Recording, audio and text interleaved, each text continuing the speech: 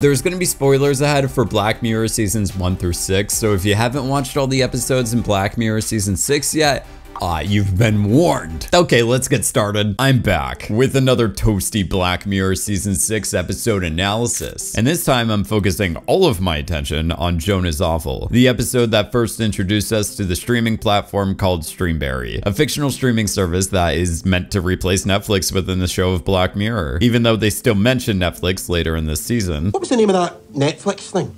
After eating an adventurous meal with incredibly exotic flavors. Is that salt? Joan, this person right here, opens Streamberry to watch something with her fiance Krish. Then we see this incredible selection where they skim past the true crime BAFTA award-winning documentary Lock Henry, Truth Will Out, made by Davis and Friends from the next episode appropriately titled Lock Henry. The title Finding Rittman is the Finding Nemo equivalent of Black Mirror, except it's not gonna have as happy of an ending as Finding Nemo when they eventually find Rittman. Apparently Hotshot is streaming on Streamberry in 2023 with the same exact judges that we saw in the episode 15 Million Merits. Let's see what else do we got here. Oh, Rowdy and Peanut, the Black Mirror equivalent of Tom and Jerry, a cute celebrity dog, and you can Netflix and swill with the 6-part documentary event The Callow Years, focusing on no one other than the national anthem's Michael Callow, following his journey from his first encounter with a pig to him eventually owning a zoo. The real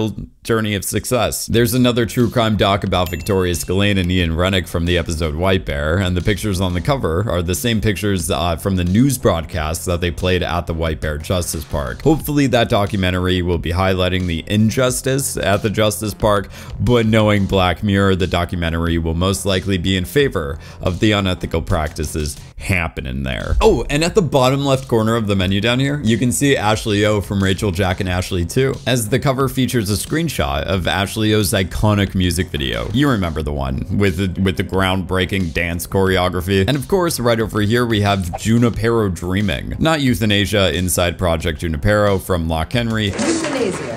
Inside Project Junipero. But a different kind of film or series about San Junipero. I did love how this cover is featuring the South African coast that is posing as the Californian coast. Out of all the titles that are shown to us, the one that stands out to me the most is Sea of Tranquility. When I first watched Black Mirror's masterpiece, The National Anthem, I witnessed this conversation. Noel won an Emmy for his effects work on that HBO Moon Western thing, Sea of Tranquility. And ever since that moment, I wanted to see that ever-living heck out of the Sea of Tranquility and what it looked like. And don't get me wrong, I mean, we saw glimpses, like the Trinkheads dressing up as the characters from Sea of Tranquility in the episode Nosedive, and then we saw the anime version of the Sea of Tranquility in the episode Rachel, Jack, and Ashley 2, everyone on the entire planet's favorite episode. But after 12 years of waiting, and only being given these small glimpses of a fictional show inside a fictional show, something happened. Krish was on a roll, after making impeccable decision after impeccable decision, like picking the right partner who wouldn't cheat on him and adding bold flavors to his meals. Is that salt? Then on this spree, he decided to suggest the greatest suggestion that anybody has ever suggested in the entire universe of Black Mirror, which was recommending that they watch Sea of Tranquility. How about Sea of Tranquility? It was right there. It was right in the palm of our hands. But then another thing happened. Eric said it blows.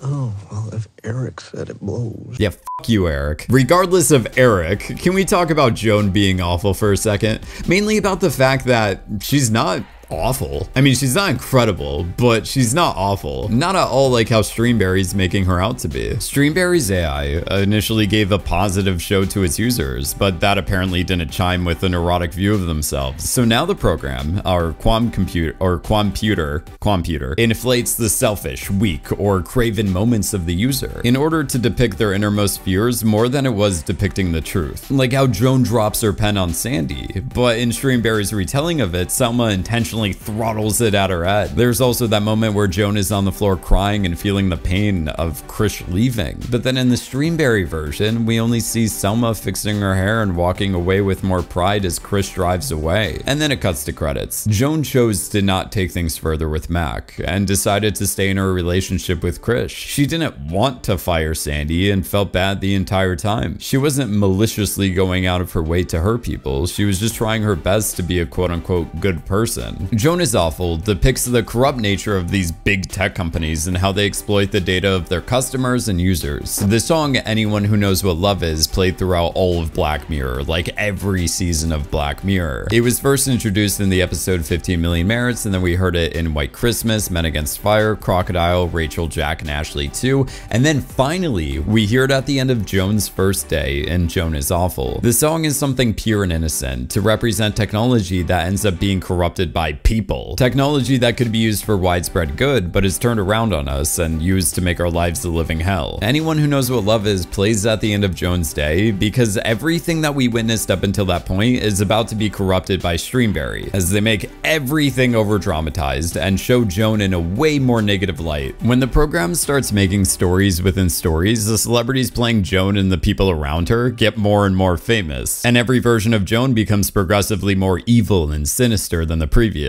All this negative portrayal causes viewer retention to go up and keeps the user and everyone else involved glued to the screen, thus driving up engagement. And really, at the end of the day, that's all anyone cares about. The internet is just one big advertisement at this point. This is what I love about the plot of Joan Is Awful. Remember a while back when I was all like, this episode depicts the corrupt nature of tech companies and how they exploit the data of their users. Joan Is Awful depicts the corrupt nature of these big tech companies and how they exploit. Well, to me, it also represents how this exploitation is just going to keep getting worse and worse as time goes on. Starting with some not so subtle commentary about targeted ads. Streamberry goes beyond just utilizing Joan's personal data that relates specifically to her. The streaming service begins to use Joan's data about her friends and loved ones to give them targeted ads, using Joan to get to them. Like how Streamberry sends Mac and everyone else a notification about Joan's new drama during Joan's very productive meeting with her lawyer. Hey, what are you doing out there?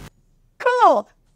The lawyer just casually mentions how companies listen to our conversations and give us advertisements that are tailored to us. You know when you got your phone face down on the table and you're in your kitchen and you're talking to your friend about shoe deodorizers, and then, you go on your computer and what pops up? A shoe deodorizing ad. Almost like this episode was making a point that this is just the thing we all accepted. It's kind of like in the episode 15 Million Merits, where people in the mainstream media are saying what's wrong with society, but no one's actually doing anything about it. Instead, everyone kind of just feels satisfied with at least someone calling it out. It's almost as if saying what's wrong and then turning it into another joke or meme can dilute the severity of the problem and let our society further normalize wrongdoing like surveillance or intrusive data collection. It's wild that the plot of Joan Is Awful could be an actual thing in the not so distant future, mainly due to how much freedom we give to our phones and the apps that exist on our phones. If you told someone this from like a decade ago, they would come up to you and they would slap you in the freaking face with a copy of George Orwell's 1984. But nowadays, if you tell someone this, everyone's like,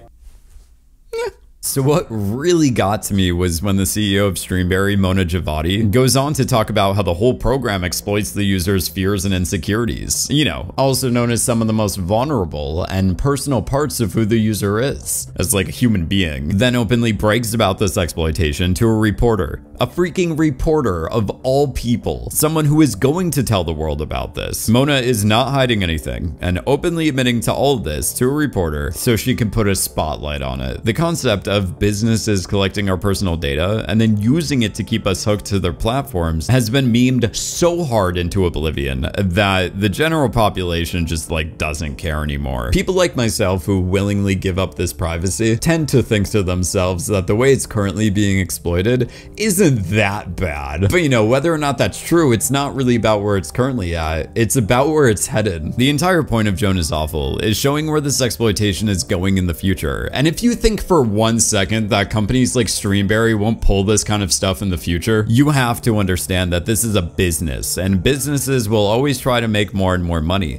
Like how businesses work. As the motto is, make line go up to appease Bogod. Like how the Streamberry app records very intimate and private conversations, like Joan's therapy sessions, in order to obtain sensitive information so they can use it against Joan in order to make profit. If you were in a therapy session and there was a representative from Netflix standing in a dimly lit corner doing some diligent note-taking, I'm gonna make the educated guess and assume that you may have an issue with that. You may be like, hey, representative from Netflix, get out. But somehow, all of this is fine if it's through your device. Like, there's that great moment where Mac doesn't want to get freaky with Joan because it's going to be more public. Similar to something like, oh geez, I don't know, like how people have the ability to listen in on very intimate parts of your life using your phone or other devices. So these kinds of companies are going to be expanding their methods of how they profit off of our data. They have been and will continue to be pushing these limitations gradually, and it looks like everyone is going to be gradually accepting it. I thought this episode was a perfect start to Black Mirror season 6 because it's the epitome of what I thought Black Mirror represented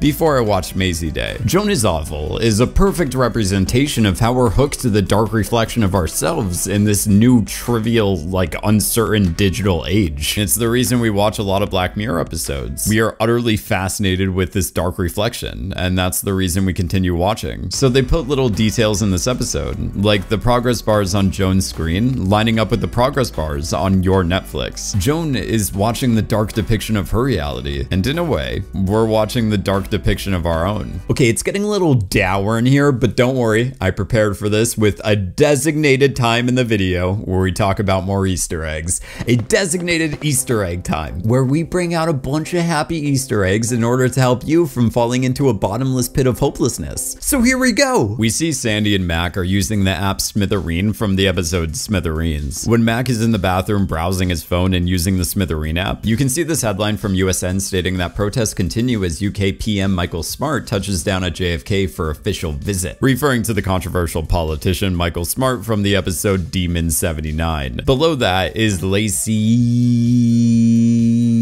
P, aka Lacey Pound from the dystopian episode Nosedive, another episode that represents the current state of our lives on social media, or just the state of our lives. Lacey is yet again superficially sharing her excitement about well-positioned food. And below that is Tusk the Kid. I guess famous musician Tusk from Hated in the Nation now goes by Tusk the Kid, probably after he criticized that one kid who was doing a dance and impression of him. You remember when Tusk insulted the kid on that one talk show, and then it got him canceled. Tusk was actually the first person in the episode to get canceled. So it's fitting that he's writing a hashtag can't cancel me. Wait till he's introduced to hashtag death2. You can see a Lock Henry poster in the Streamberry HQ. 22 minutes into the first episode, and we have the first broken mirror of the season, a common trend that we see throughout the entire series, as most episodes in the show will show us a mirror that gets cracked or broken, or just a mirror that is not having a good day. Like at this moment in 15 Million Merits, or this moment in San Junipero. When Joan is reading the newspaper article of Mona Javadi, you can see this other article that's slightly more interesting about grains going out of style, talking about the grain implant from the entire history of you. And on the back of the same newspaper, you can see something about TCKR Corp, the same people who made San Junipero. Another detail I greatly appreciated about this episode is how the staircase and other parts of the Streamberry HQ looked like the quantum computer, or I'm sorry, quamputer, something to further hint at the fact that they were in a simulation. The real Joan felt like she wasn't in control of her life. I feel like I'm not the main character in my own life story. And I feel like that line was alluding towards the fact that we as consumers are giving up more of our rights and control to these big tech companies like Streamberry. We're letting their influence affect how we feel about ourselves and how we go about our lives. So when the real Joan partnered up with Annie Murphy to sneak into the Streamberry HQ and kill that quamputer, it was her making her own decision and stepping up and taking control of her narrative and, in a way, taking back her life. It's not my decision. It's Joan's. Something that we as consumers should do. The real Joan decides to open up that one coffee shop that she's always wanted to run herself, which apparently is not that unrealistic. I did some research. The real Joan would have been charged with breaking and entering and definitely destroying that piece of property, which is the computer. And if it's the quantum computer, the estimate for that is probably like $15 million. In the state of California, which I'm assuming this episode of Black Mirror is taking place in, if Streamberry decides to sue her for like minimum damages, she's most likely facing facing a felony with a possible 3 years of imprisonment or a fine up to $50,000. I don't know how much worse it can get beyond that because I'm not a lawyer, sadly. Otherwise, I would have more money and I wouldn't have to rely on channel memberships. If Joan went to prison, it looks like she made it out and it looks like she's doing okay. Some people are saying that Netflix missed the golden opportunity, which was to have your Netflix profile come up on the screen when Mona brings up the rest of the shows that the quamputer made. But I guess Netflix did end up making something like this. It's called youareawful.com. But do be aware of the terms and conditions that you have to accept in order to obtain your very own You Are Awful. It states that you have to grant Streamberry, the Netflix entity and affiliates, the irrevocable and perpetual right to use your real or simulated image, name, photograph, voice, actions, etc. And without compensation. Which is kind of repeating exactly what Streamberry did to Joan. I really should have read the terms of service before accepting that. Anyway, if you want to support this channel and help it keep going, and if you want to see more Black Mirror videos just like this one, well, you know what you should do. You should hop on board the USS Bryce and become a crew member, where you can earn any of these awesome loyalty badges. Just look at some of our amazing crew members rocking some of these badges right here. Beautiful.